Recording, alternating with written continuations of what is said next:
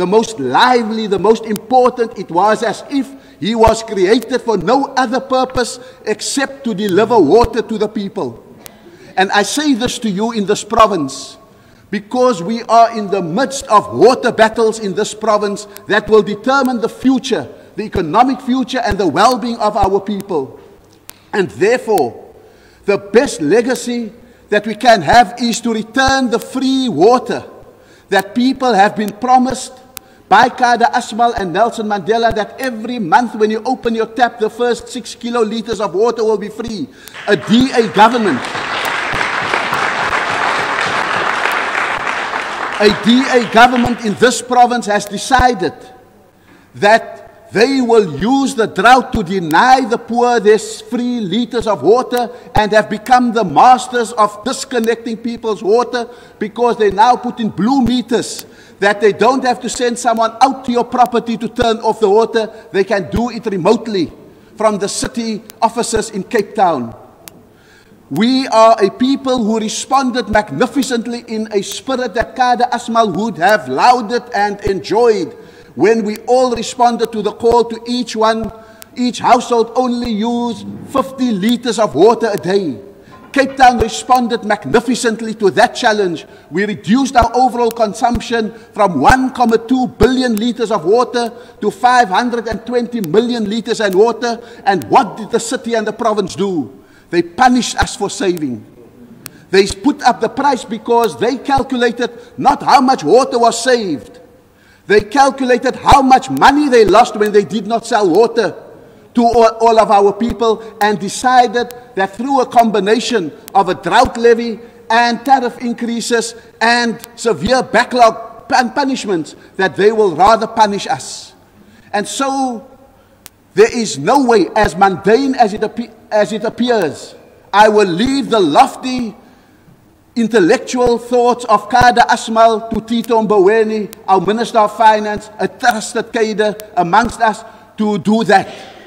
But Kader Asmal would be horrified that the portfolio that he turned into one of the most vibrant portfolios looking after the poor, that is being used to punish the people of the Western Cape. And as head of elections, I only have one message to you: let us punish those who do this to our people.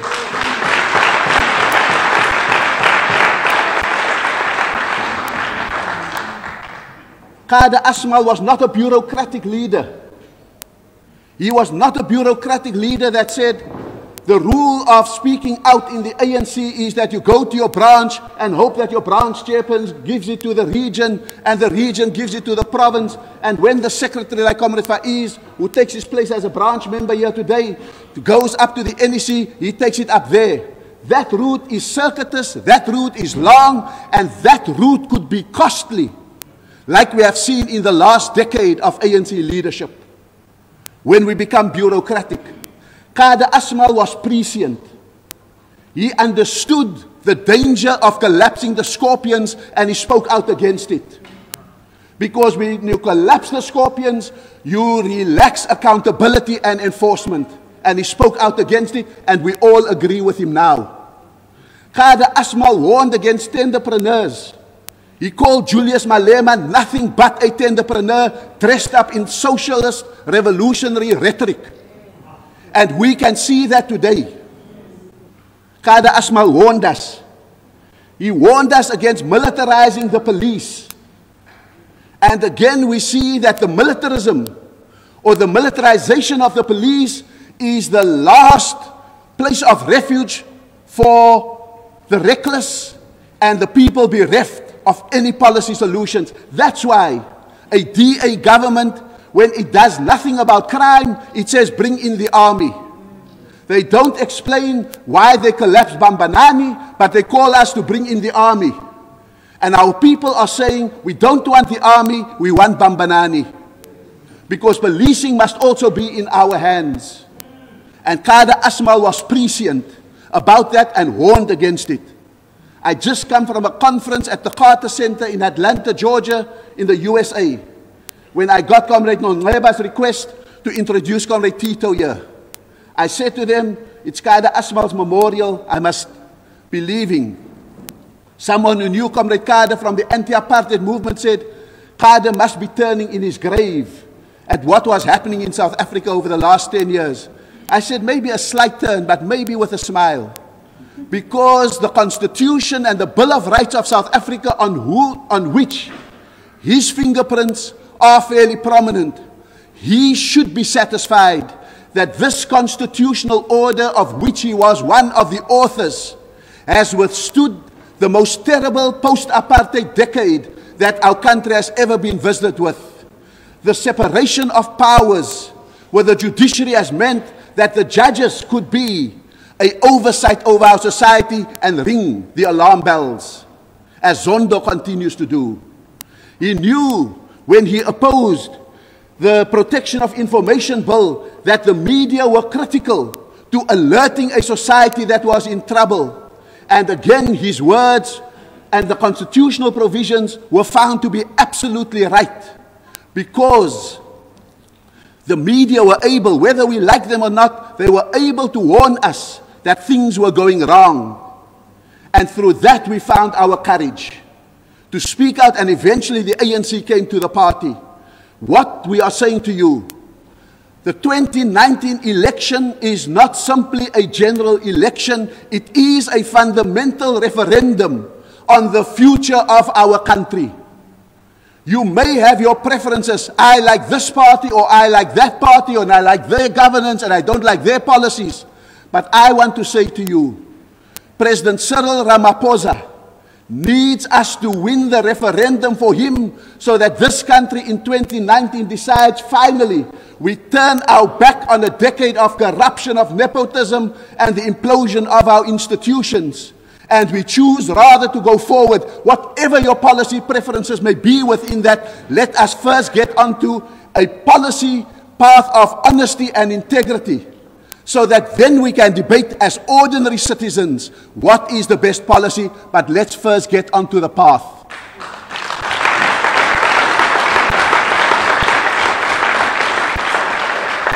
And that is why this is not a contest between DA and ANC and EFF. It is about whether we want to strengthen the hand of those who want to heal, unite, and renew the African National Congress against those outside and inside who are obscure and are nostalgic for the days when they could plunder without accountability. That is what it is that we are asking you to do.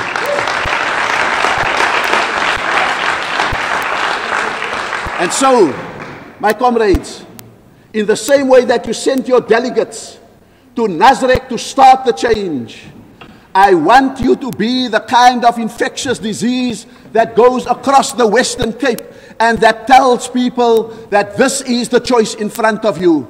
We cannot have you rest. We cannot have you be tired. We cannot have you be disillusioned, because when you are tired and disillusioned, others will take the gap.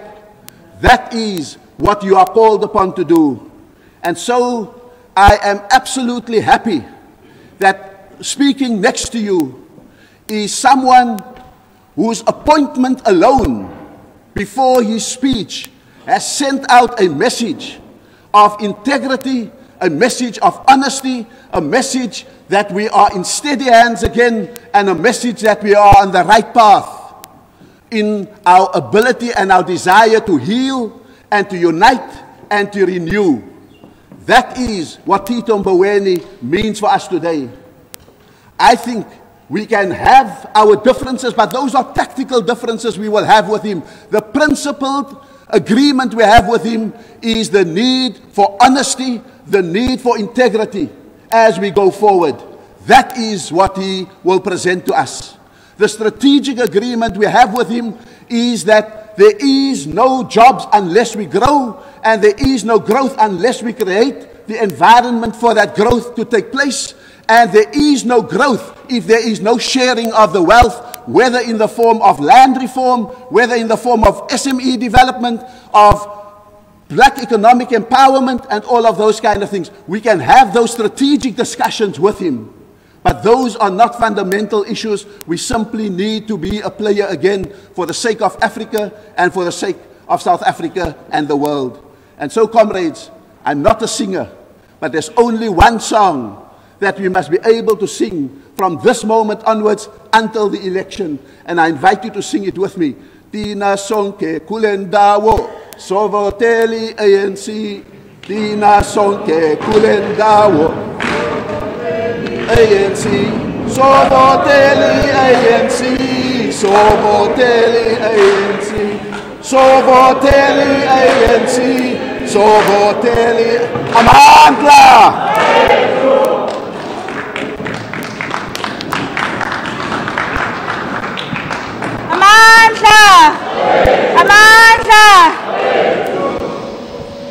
I trust that we agree that Tina Sonke Kulendawo Sovoteli ANC Makom.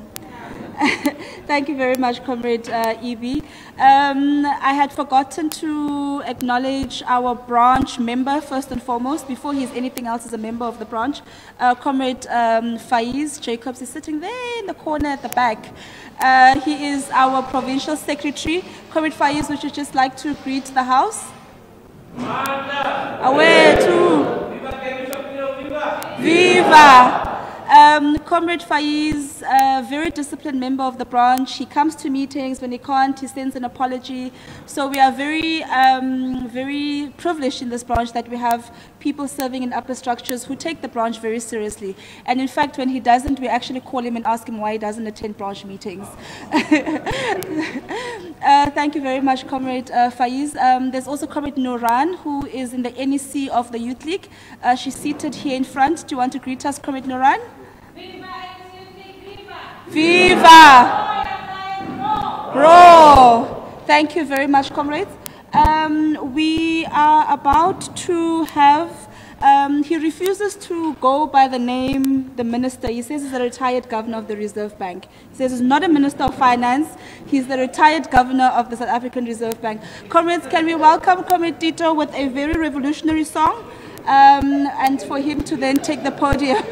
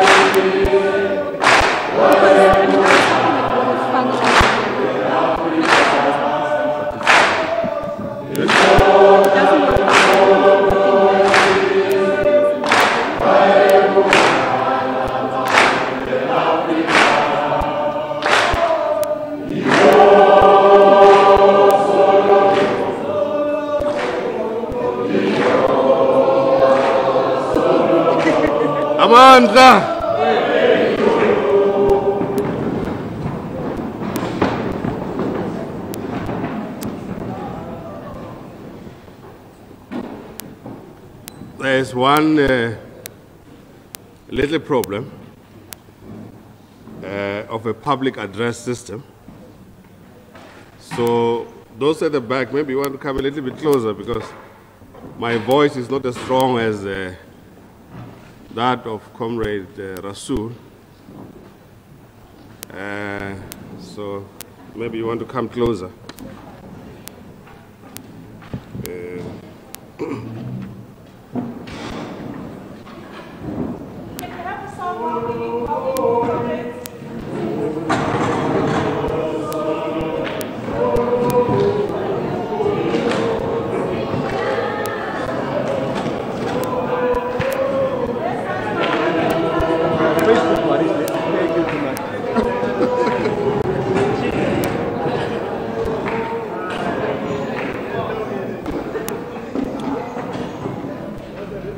Comrade Chairperson of the Gebi Shapiro branch, Deputy Chairperson of the branch, and all branch executive members, the Comrade Mondli, member of the National Executive Committee of the ANC, Comrade Rasul. I like the passion and the energy that's still there. We need that. Comrade Dagmo. I always confuse him with Max Ozinski for some reason. And for some reason. But he's much more subdued than Max. So every time I see him, I remember how I nearly killed Max Ozinski when we were doing military training in Angola. I had a misfire, and the bullet went through the wall. Had he not gone to the toilet at the time of the misfire, it would have hit him. But he has lived to tell the story. And those days, if you happen to kill your comrade by mistake, whatever the case is, it was a case of court-martial, because we don't quite know the reason why you discharged that weapon. You've asked me today to reflect on whatever I might know about Kader Asmal, which is not quite a lot, actually. Kader Asmal was, as you have said, a larger-than-life figure. Very short in height, but highly energetic and intellectual. Kader Asmal, I suppose, gained prominence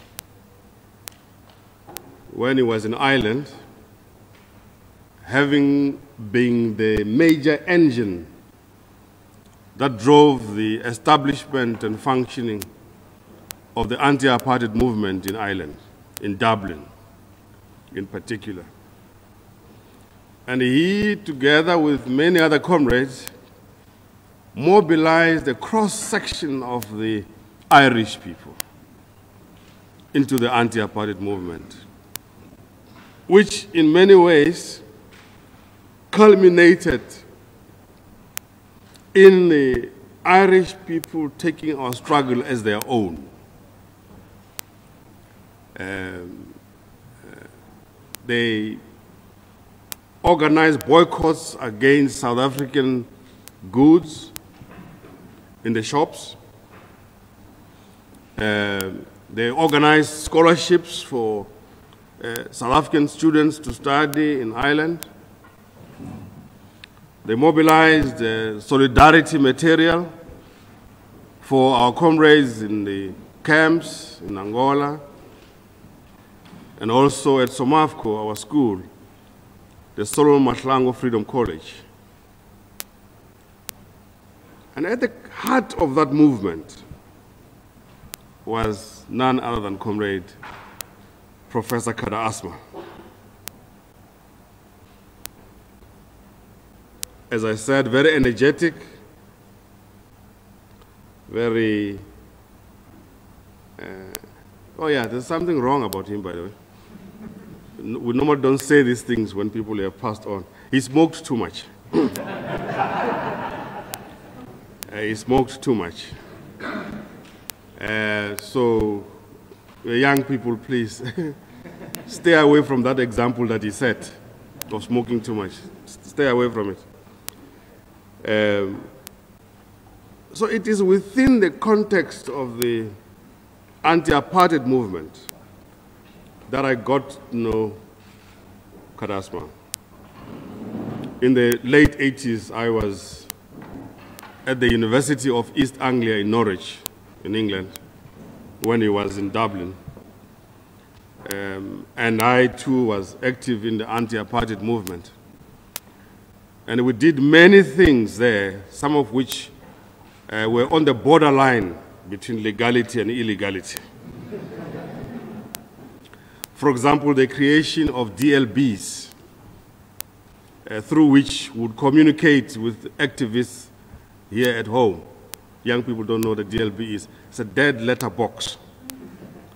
That is an address you create in London, for example, at King's Cross.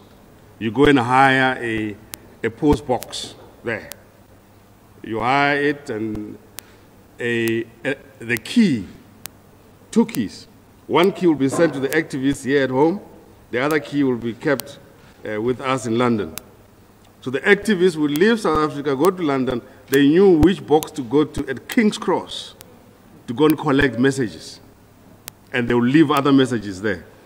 So we communicated from time to time without even having met. But through that key and that DLB, we'll communicate. Oh, there were no cell phones those days. No Facebook, no Twitter. But we were better organized. How I wish that form of being better organized had translated into how we run local government. We'll have run it better.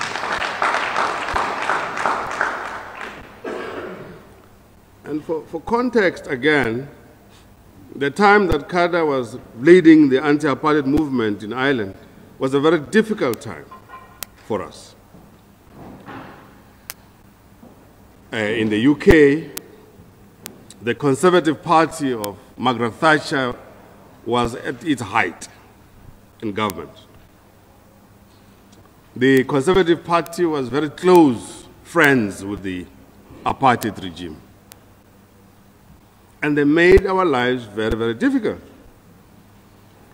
They refused to impose sanctions against South Africa. They refused to impose financial sanctions. They refused to impose trade sanctions.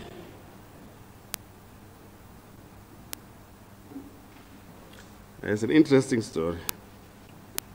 So we campaigned, for example, for financial sanctions, which the British government opposed. But eventually we were successful when certain British banks, for example, Barclays Bank, withdrew. Barclays Bank, Standard Bank, Standard Chartered Bank, they withdrew from South Africa. So we were successful. By 1985, there was a debt standstill. And the South African government had a huge amount of debt. You might recall Citibank also withdrew from South Africa and created a crisis in the financial system. As I say, I also campaigned for financial sanctions. So when in 1999, I was appointed to the South African Reserve Bank and found a huge mess there, which was caused by the financial sanctions. I said, if somebody had told me in advance that I was going to be the governor, I would have been less enthusiastic in the imposition of those sanctions, because then I had to rewind the problem. We had, for example, a net open foreign currency position of $25 billion. For the ordinary people, that means an overdraft of $25 billion, caused in part by financial sanctions. Now the ANC has to undo all that damage that they did. Now, I was saying that the background of Kader Asmal's activism in the UK was also the unresponsiveness of the Thatcher government. And we had to push them for sanctions and for support. In the process, we managed to split the Conservative Party. That's what the ANC is good at, I suppose. We managed to split the Conservative Party into the right wing and the wet Tories. The so-called wet Tories were slightly in our favor. And some of them were quite prominent members of the House of Lords, for example.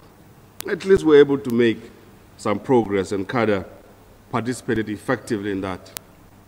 And that's how I got to know about this troublesome ANC professor in Dublin. Kader Asmal threw himself, as I'm quite certain Trevor Manuel must have told you last year, he threw himself into a higher level of activism after 1990, when the ANC was unbanned and we returned home. Became very active in the grassroots structures, but also in particular in the Constitutional Committee of the ANC. And together with Comrade Zola Square, Penuel Maduna, Bridget Mabandla, they worked tirelessly to craft a vision of what a future constitution for South Africa should be like. The kind of constitution which will have at its core the respect for human rights. A constitution which will make it impossible for wrong people to continue doing wrong things. A constitution which guaranteed us a strong and independent judiciary. And later, that strong and independent judiciary was going to prove to be the best thing that we had. We're all squabbles now. You know, when Unongeba is fighting with Ugiven, they take the ANC constitution to court for the judges to adjudicate. So there was a danger at some stage over the past 9 years that the judiciary was being asked to do more than they're supposed to do. But it was that constitution crafted by, amongst others, these comrades I've mentioned, that led us to where we are. Fundamental the respect for human rights, which the apartheid system did not respect. And for that, we thank Comrade Kader and Comrade Zola Square and others, Comrade Pius Lange, Comrade Albi Sachs, and others. But I found Kader Asmal to be extremely helpful when it came to policy debates at ANC conferences. You might recall that, I don't know what Given is going to say about this, but you might recall that in 1992 we went to Nasrec, which is becoming a famous ANC place, I suppose. We went to Nasrec to debate the policy options for a post-apartheid South Africa. And for the SASCO members in particular, you should read that document. We produced a document called Ready to Govern. You need to read that document again and again in the same way as you read the Bible every Sunday. It will give you a sense of the framework which leads ANC thinking on policy issues. Needless to say that I edited it. So that even gives it more gravitas. And in those policy debates, which eventually led to this document called Ready to Govern, Comrade Kader Asmal was an active participant. That helped some of us a lot who were in the forefront of the drafting process of those documents. Kader Asmal, the cabinet minister, as I said, he had this bad habit of smoking, but it was him and President Mbeki and F.W. de Klerk at the beginning who were heavy smokers. Well, I didn't say that, did I? So, in those days, we had not demarcated the smoking areas, but they were not allowed to smoke in the cabinet room. So he will stand outside the door, smoke, and then keep listening this side, and, you know, very bad habit, extremely bad habit. But what was said earlier by Comrade Rasool is correct. Again, at the tactical level, the young people should learn this. When there is a meeting with documentation, try and read as much as you can. But I know what Kader did. He didn't read all the documents. He read a few, and made notes and got detailed in those few. So you'll make 4 interventions, and every minister will say, oh, Kader has read all the documents, and so on. But actually he hadn't. I caught him out once. He hadn't read all of the documents. But he gave that impression of, we call him the master of all portfolios. But read documents. That's one thing, that you do not go to a meeting which has advanced documents without reading the documents. You can as well not go to that meeting. Read. Don't just rely on Twitter. Read documents in the detail of it. And that's what Kader did. He read a lot. But also in cabinet, Kader Asmal was very creative in his portfolio. Comrade Rasul has mentioned this, Kader Asmal's approach to the water system management in the country and the working for water projects, which was the first really serious attempt at a public works program in post-apartheid South Africa, and creating quite a number of jobs. Even I got to understand better about what is an alien plant and why it must be removed and so on. There was one particular plant, he said, this is an Australian plant. I said, don't start a rugby fight here with the Australians by removing their trees. But that created a new excitement and enthusiasm about what we can practically do in a situation where the government was all but bankrupt because of the excesses of the National Party government.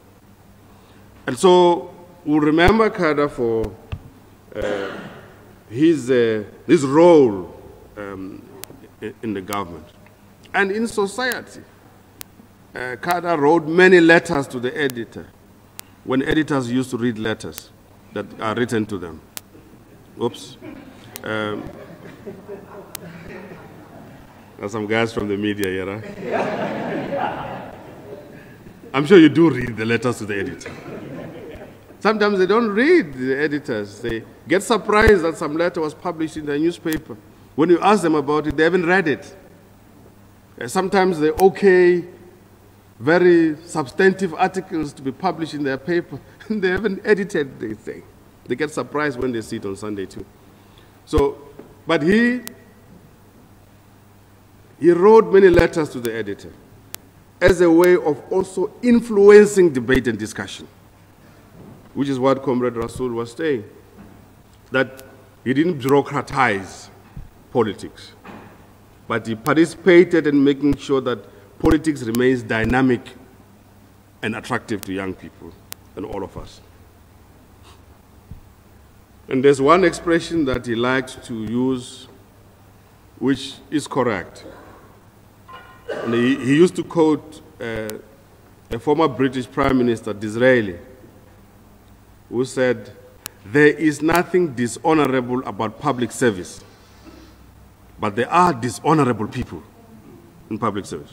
Public service on its own is not dishonorable, but you do find dishonorable people in public service. And that's what we partially went through over the past 9 years. This great public sector heist that we experienced in the form of state capture. It's a heist, that thing. It's robbery. There's nothing else you can call it. It's daylight robbery. It's a heist. So those who participated in that heist are dishonorable when they're in the public service. And I'm quite certain that those who have worked with Kader Asmal would not agree to these machinations of state capture. Let me conclude by saying that there was something very fatherly about Kader Asmal. And he always thought myself and Trevor were sort of lightickies. You know, we're lightickies to him, and So you would occasionally do the thing that we don't do these days. You just invite us for lunch. So come, let's have lunch. And they use the lunch as a political seminar, which is what the older people here must do with respect to the young people. Invite them for lunch, particularly if they're students, they want to eat anyway. So invite them for lunch as an opportunity for political discussions and debates. And that's what he did with myself, Trevor, Cheryl Caroles, and a number of other comrades. I think he had a house somewhere around here where we'd go and eat lots of food, but while debating and him smoking in the process. And that's how mentorship works. Mentorship, Comrade Nonga, you see, if you organize a seminar saying that this is a seminar to do mentorship for SASCO, they won't come. What's for foot? No, not going there. But if he said, come, let's hang around and have lunch together, they'll come. And once you're there, you have captured them. And then you can discuss as much as possible. And they will remember it. Not the one where they must come with notebooks and write things. They won't remember anything like that. So that's mentorship. I was in Lesotho day before yesterday, and somebody asked me about intergenerational mentorship. I said, well, I don't know about that. What I know is that I was called one day to President Tambo's office in Lusaka, and he said, look, I'm going to accept the freedom of the city of Kwekwe on behalf of Nelson Mandela. I want you to go and draft the speech. Okay? So then he gave me some pointers. This is what you normally say when you deliver a speech accepting the freedom of the city. This is what you normally say. These are the sorts of people you should expect to be there. The media, the members of parliament, President Mugabe, and so on. So go and draft something so that I can go and deliver that speech. I said, okay. Went back to the office, spent the day doing a lot of research. Then about 5 p.m., I went to take a nap. I woke up at 8 o'clock, began to start now writing the speech. At 9 p.m., the president's security people arrived. And they said, the president has said that we should come and collect the speech now so he can read it before he sleeps and he can give you the corrections in the morning. So I said, I don't have the speech. I spent the day doing research. And I'm done with the research. And now I'm only starting to write now. They said, no. Doesn't work like that with President Tambo. He asks you to write a speech in the morning. By 9 p.m. it must be ready. Lessons learned. So, in the morning, I said, he's going to get it in the morning anyway. So, in the morning, I submitted the speech. And by about 12 noon, he returned it. It was written all over the place. Written all over the place. So I said, but this old man, he asked me to write a speech, and now he has basically written his speech on the paper. Anyway, so I went to the computer, corrected everything, made sure that by 9 p.m. it's ready. 9 p.m. they came to pick it up. But I could see this speech is drifting away from what I wrote. So the next draft comes back. He has written all over the place again, even correcting himself in the process. So I duly complied. I corrected it. The final copy of the speech, I could not recognize one word I had written. So you take the first draft and the final draft, it's just chalk and cheese. But that's what you do with mentorship. He didn't say, come to a seminar to learn how to write a speech. He gave me the task, and in the process, learned how to do it. And I think these are sort of things Kader Asmal as a teacher would promote, and this is what we must promote amongst ourselves. So, comrades, the final thing is we are aware of the massive challenges that confront the African National Congress. From a government point of view, for example, I can't say a lot because next Wednesday I have to present this budget statement. But from a government point of view, government operates the budget, operate on the basis of the revenue we collect through tax and then allocate to departments and provinces and municipalities. There is no other source of money in the government. Government doesn't own a printing press. It's tax that must be allocated. So this idea that we can always demand of government anything, government must produce the money, from where? If people don't render unto Caesar what belongs to Caesar, there will be nothing to spend. So I was joking with the head of SARS to say, I need an iron rod that I must use to break other people's bones so I can extract tax from them, just like Caesar did. So, comrades, as you look at what we can demand of our government, we should also be cognizant of how the system operates. And in a low economic growth environment, tax collection also goes down. So it means you can't continue pretending that you spend like you did when the growth rate was 4%. It's different. If you have a growth rate of something like maybe 0.8% for this year, you can't expect the tax collection to be higher. Where is it going to come from? So even in the manner in which we seek to think about what the government can do with its budget to influence change and transformation, we should bear that in mind. Comrade Monley won't like what I'm about to say because he's going to say, but you're supposed to say this next week.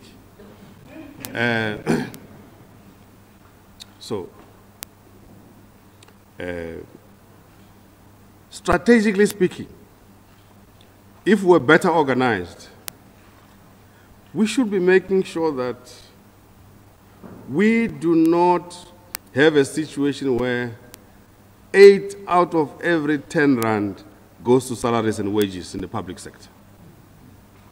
Because if 8 out of 10 rand goes to salaries in the public service, you're left with 2 rand for other services. To fix a hospital, a clinic. So they said, don't talk about this salary and wage bill because COSATU is going to get angry. I said, but I didn't say anything. All I said is, mathematically, it doesn't make sense. If 8 out of every 10 rand you have goes to salaries, and then you still demand services on the other end, where is the money going to come from for services? And I think that's how we should think about these things and be in a position to engage in robust conversations about what we need to do. And I think that's what Kader Asmal would have wanted to do. May the spirit of Kader Asmal live longer. Thank you very much, Comrade.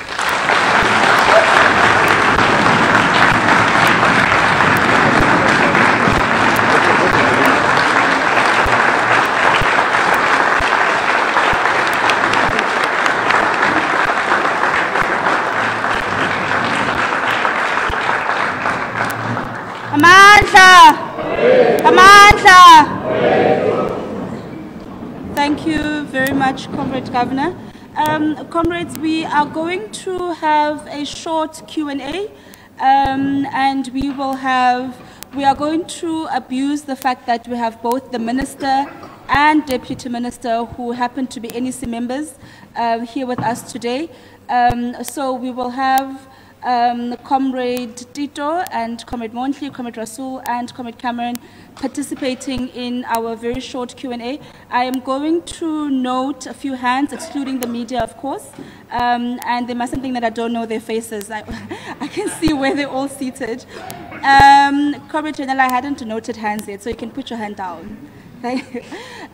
Comrades, we are going to note 5 hands. Hopefully we won't have more than 5 who have burning questions.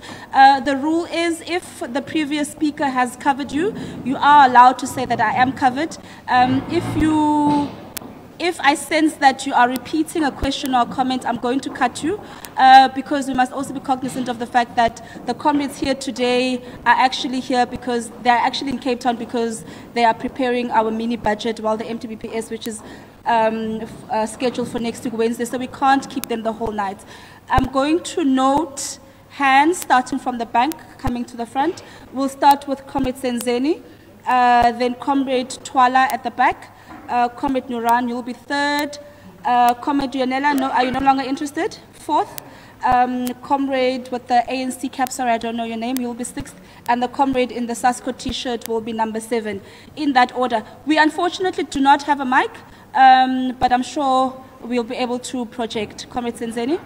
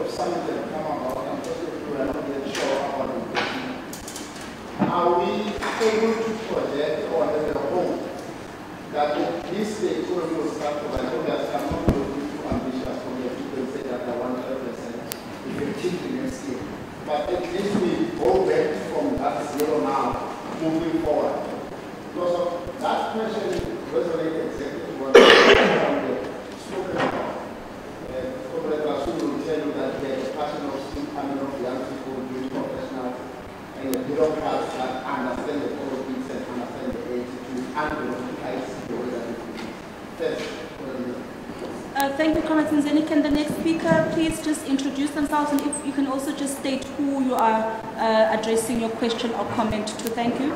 Yeah, no, thanks, Comrade Chair. My name is Sibusiso Twala, a member of SASCO and recently joined SACTU. I'm a teacher now.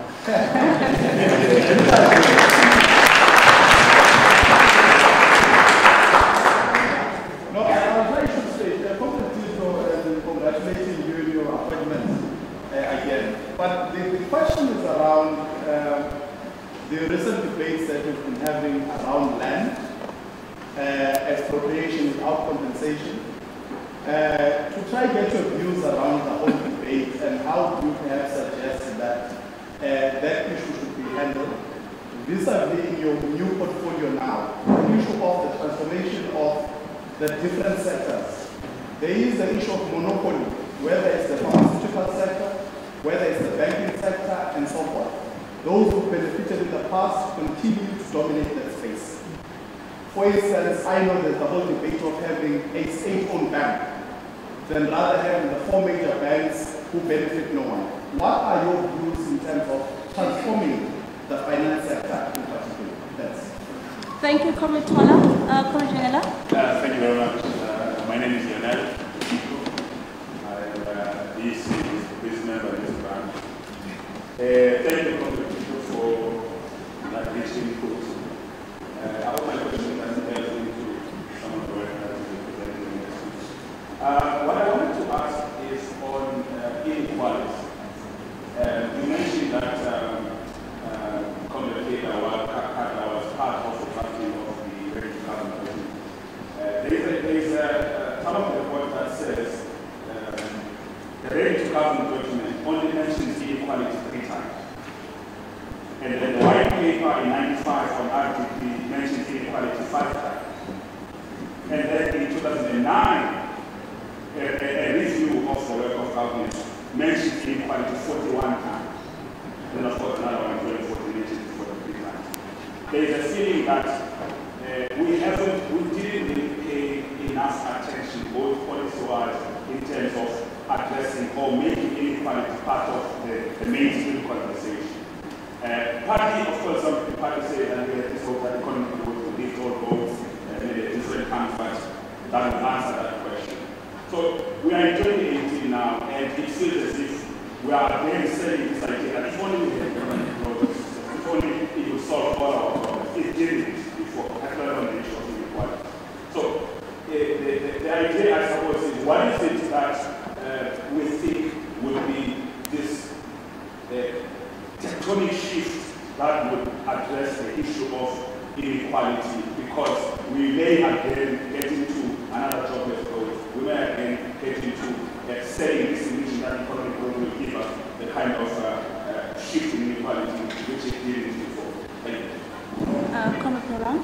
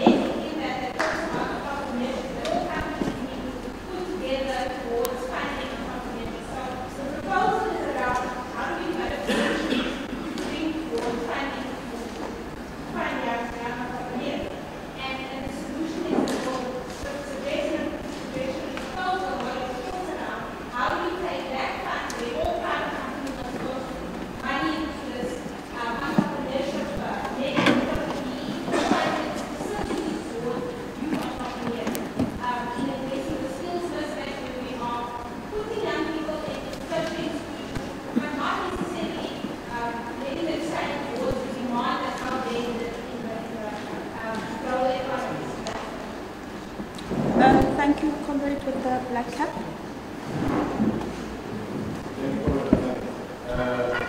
My name is Anansi Kaiba, former branch executive member chairperson of the Finance Congress, UCT branch.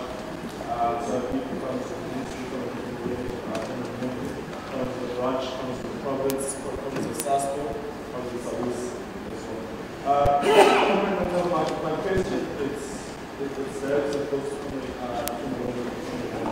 in reference to in 1996, South Africa was an economic policy period, and when we had initiated here for those years, which was implemented in our country, so economic growth in the country was 5% rate, and shockingly in 2008, which I found to be the possible on the 15th of September, Lehman Brothers in the United States, they came back. And then on the 20th of September, we forced only Tabombi to resign. You see, those two contradictions which made the point, it saw our rand come to from 7 rand to 6 rand to 11 rand no matter what. So now we're looking at the economic policy which we're currently using as an entry. I'd like to remember that, but I just want to find your perspective from your side. Is the NDP a feasible policy which you should use inside understanding our socio-economic issues, understanding the way currently we are in our GDP coefficients as a country, and where we are economically? Is it a feasible policy which you should be using to foster economic growth, as well as actually meeting social and basic needs which are required for the country? Thank you. And the last comment at the back. Thank you very much, Chairperson of the Session. I'm Asmal, a member of SASCO, this institution, and as well as a member of ANC, that's one person. My question is what is going to happen with the incoming working class understanding that there is no relationship of the PYA and the ANC at the high institutions of learning, more especially the education. We have been observing whatever is going around. The gap between the PYA and the ANC influences the ministers, NECs. They don't visit what we call the historical black institutions. They run us on the state institutions, and when we request something to transport ourselves to that side, they don't have the support. What is going to happen with our future as the incoming ACP? Whenever we go out of this institution, we are going to be working class. And we are also worried about the future of the working class. If we go outside, the ruling class is now becoming a dominant in our society. And we are under the shadow, or in fact, I can say, we fear to now speak out because the opposition, not here in Western but nationally, the opposition is grabbing each and everything that is supposed to do. That's our challenge. The ANC is supposed to build their confidence within the unity through PYA. At the moment, the PYA is dying. Don't forget that. The only difference between the PYA and the so-called crowd called EMF is one seat out of every institution. That means that's 41 and EMF is 40. Now, ANC, you are the leader of the PYA. Please stabilize the relationship of the people in this country. Through institutions, there is a serious gap. We have an issue of land question. Can we cut together? Can we round off the question, please? Okay. We have an issue of land question.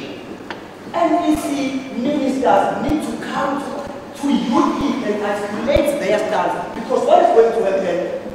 Those clowns we call EFF, they are going to come and mislead the youth. And if you mislead the youth, come 2019, we are going to have a serious problem. It will be like we are ignorant as the PYA. Please, NEC, avail yourself whenever we write to you to come and lecture us. I heard the minister spoke about the dinner to become a senator. It's fine, we can do that, but where do we get the money? Thank you, Kader. Can you round up, please? We have so many strategies, but those strategies will never work so long on the SRC budget. ANC is us, you can never run away from that. Before we are members of the institution, we are members of the society. That things we know, we understand it. But what is going on between the NEC and the UP? PYA is supposed to be vibrant. Please avail yourself whenever we ask you and we raise our question. You can visit the Dula or marriage. Thank you, Kader. Tell you what happened there. Thank you. Thank you. Because we are frustrated. Thank you very much.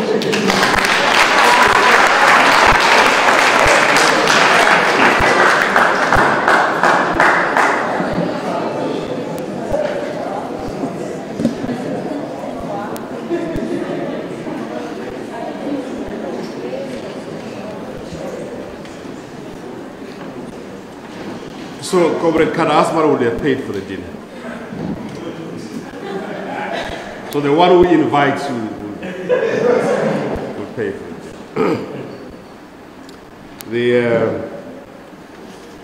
You've raised a number of questions, some of which I'll leave to my colleagues here to handle.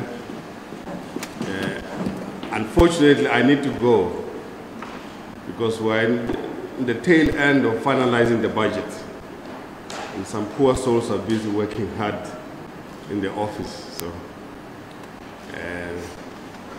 I will inform whoever is the next Minister of Finance that if they get an invitation from the Gebi Shapiro branch this time of the year, they must decline it. Because it conflicts with for example, some of the things I said there, probably the president would say, should have reserved them for next week. So, but thank you very much for your interventions.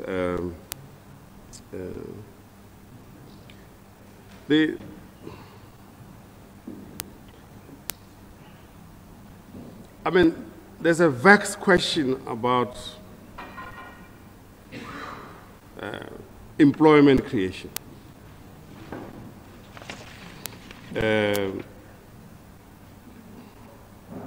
It's a very difficult one because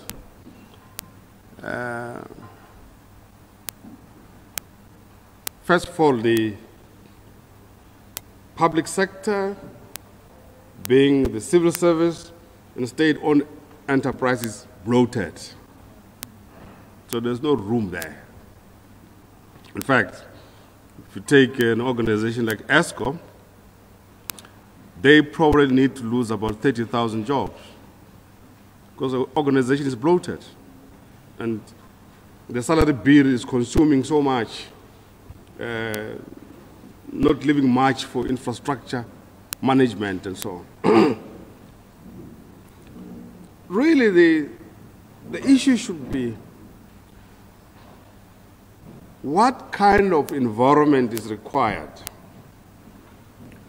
which gives confidence to economic agents to be active in the economy, i.e. Businesses, big and small, the entrepreneurship that the comrade was talking about. That's where you create jobs. Now, the government, you can do public works programs, you can do all kinds of things. At the end of the day, it's the farmers, it's the mining companies, it's the manufacturing companies, it's the service sector companies, including restaurants, transport and logistics, and so on. That's where jobs are going to be created. Conceptually, we have a problem. I know Comrade Monji doesn't like me talking conceptually, he says I'm confusing him. But conceptually, we have a problem. Conceptually, we have a problem because most of our thinking processes have not gone beyond the 1980s. And yet, our society has been transformed quite fundamentally. But our thinking is still like mining is still important. It's like people talk industrialization, this and industrialization. The world has moved. We're into the Wi-Fi generation now. Things have changed. 1980s, there was no Wi-Fi. Nobody knew anything about Wi-Fi. And the fact that there's this Wi-Fi, it says something about the penetration of technology in our societies. Not mining. Of course, Minister Mantashe, I'm sure, will give you a lecture next year about the importance of mining, fine. But he must also connect it with Wi-Fi. So structurally, there's been a massive change. And the bulk of our population, for example, now resides in urban or peri-urban areas. So how you approach the issue of land, you must respond to that fundamentally changed structure of society. It's not the 50s and the 60s, different. Some young people call farming difficult, dangerous, and dirty. They want Wi-Fi. They don't want to go pulling tractors around. But we must eat. Somebody must do the farming. So I indicate this to you to show that, to say that today, mining and quarrying share of GDP is about 5%. Agriculture's share of GDP is also about plus minus 5%, and declining, by the way. Declining because there's a large number of farms that we gave to our people which are not being productive. And there were productive farms before. But our job is to solve the problem because we're not an NGO or the government, so we must solve the problem. Manufacturing share is about 18%. The rest, which is over 60%, is the tertiary sector of the economy. Banking and finance, legal services, medical services, community services, government services, wholesale trade, retail trade. That's the bulk of the contribution to the economy. But you can't have an economy where the productive sector is dead. So we have to continue focusing as well on the productive sector.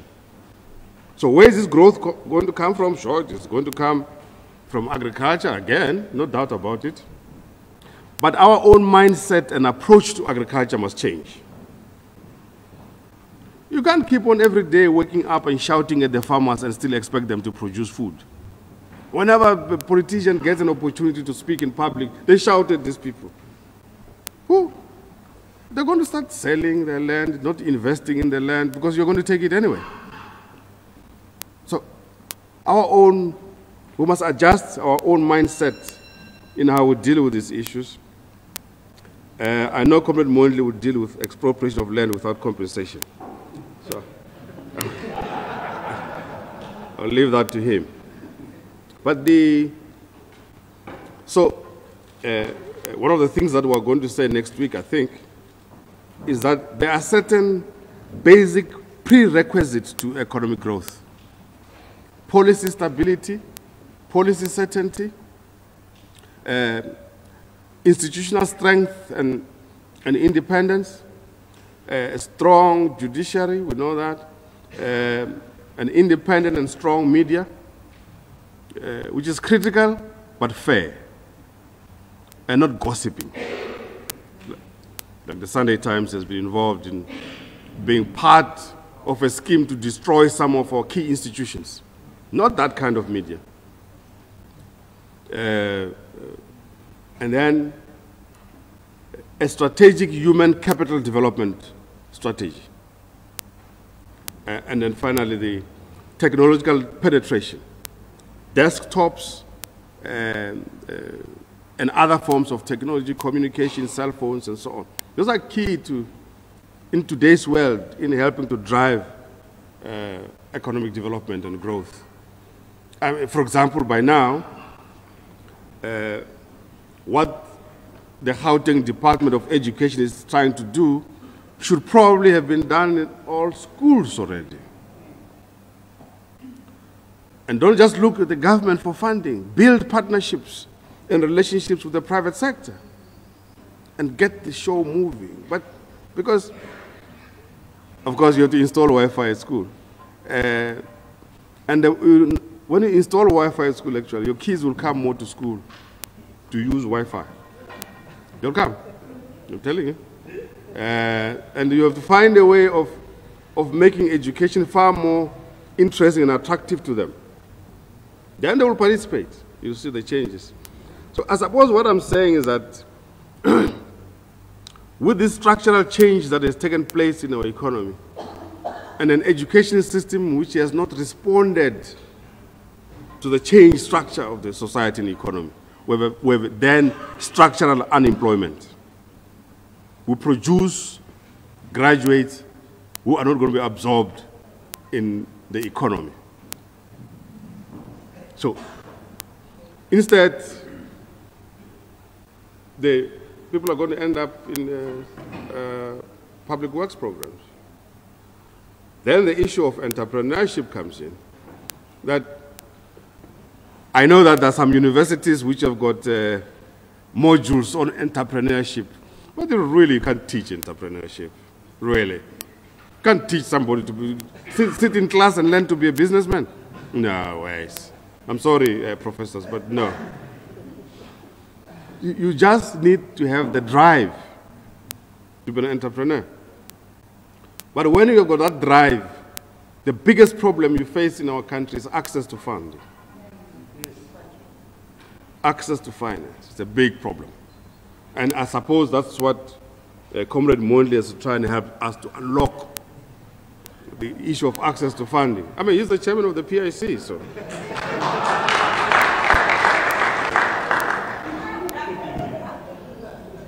I would encourage you to go and look for the book. I forget its author. It's called The Hidden Champions of the German Economy. I forget the author now. Go and look out for that book and read it. When you're off Twitter, read it. It tells the story of the German economy, which is principally dependent on the small and medium enterprises. Those are the drivers of the German economy. Sure, there's BMW, Mercedes-Benz, Siemens, and others, but the real drivers are the small and medium enterprises. And go and look out for that. Again, I'll leave Comrade Mondli with the issue of gear to deal with.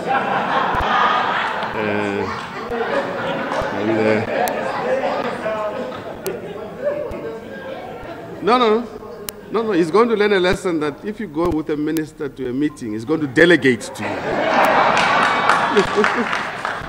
That's the consequences.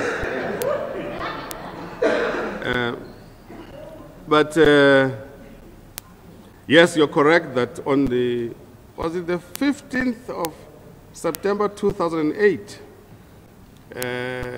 Lehman Brothers collapsed.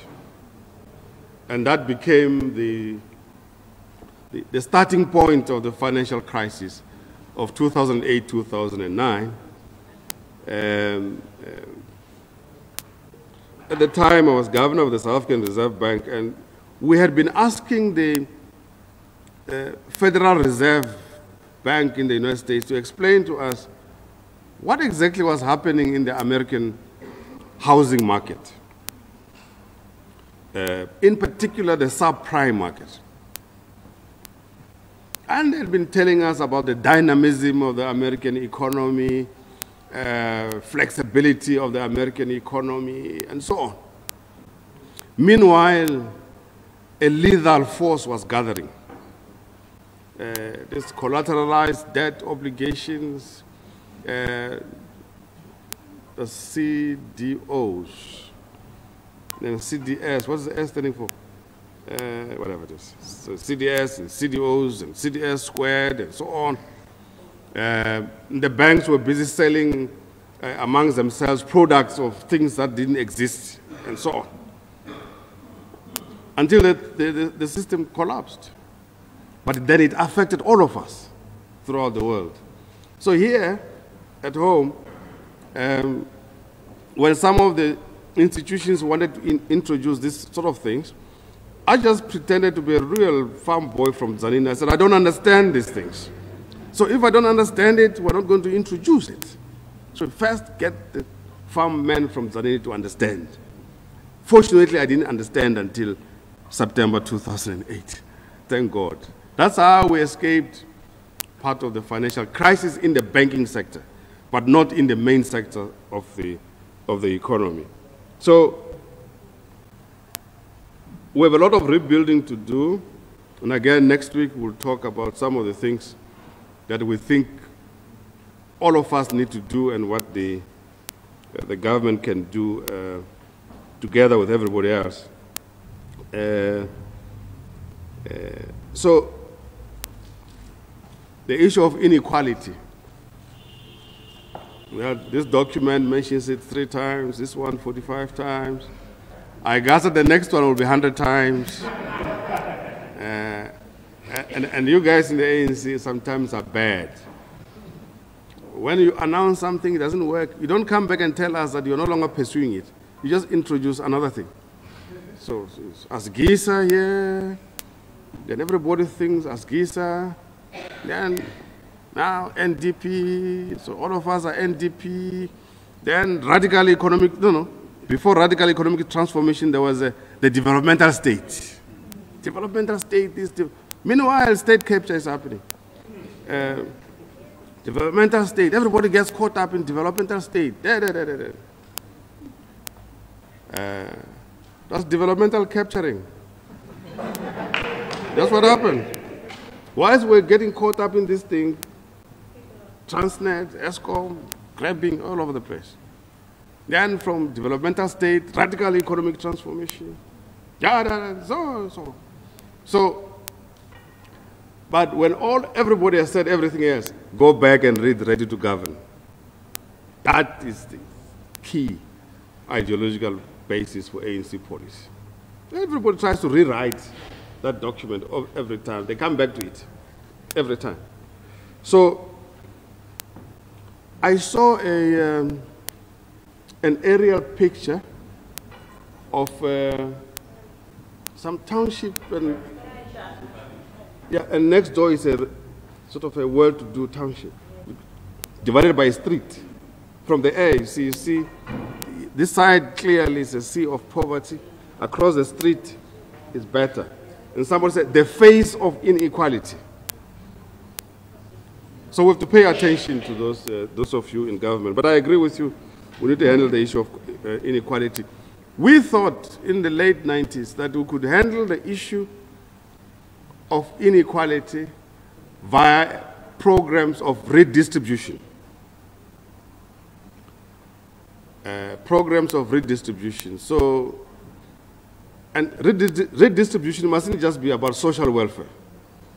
It must be about also opportunities, entrepreneurship opportunities, education opportunities, and so on. But, yeah, it's a tough one, but we'll try and do whatever we can. Comrades, I have to go back to try and work on this thing that we have to deliver on Wednesday. Comrade Mboweni will remain handling the other questions as part of his lesson. Thank you very much.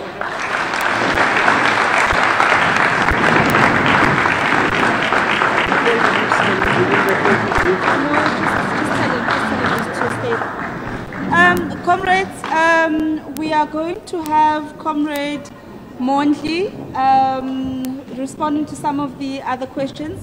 Then the question around that the SASCO comrades asked, can we just have the PS come forward to respond to that? Thank you very much, comrades.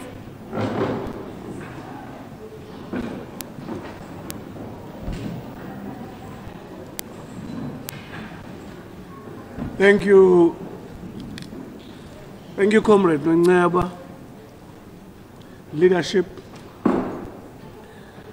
I must also take this opportunity to express my appreciation of the inspiring input by Comrade Rasool.